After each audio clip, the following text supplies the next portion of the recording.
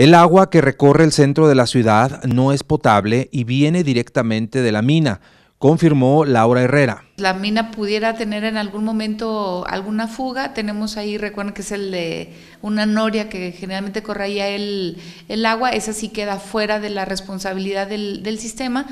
Nos preocupa, por supuesto, cualquier forma de desperdicio de agua, pero pues sí la compañía minera tendría que vigilar que no se tuviera este roche. Hay momentos en que suceden accidentes del cierre de válvulas. A nosotros nos ha pasado, por ejemplo, en el camo de la Agua, que nos sube el nivel de agua y mientras se cierra la válvula, puede llevar algún par de minutos, pues entonces son tuberías de pulgadas grandes y el que estuviera un minuto, pues sí es muy escandaloso un derrame de esta naturaleza. De lo más, bueno, pues sí será responsabilidad de la compañía minera que mantenga vigilancia de este tipo de fugas que pudiera presentarse en algún momento. Con imágenes de Sandra de León para Grupo B15, Víctor Manuel Cornejo.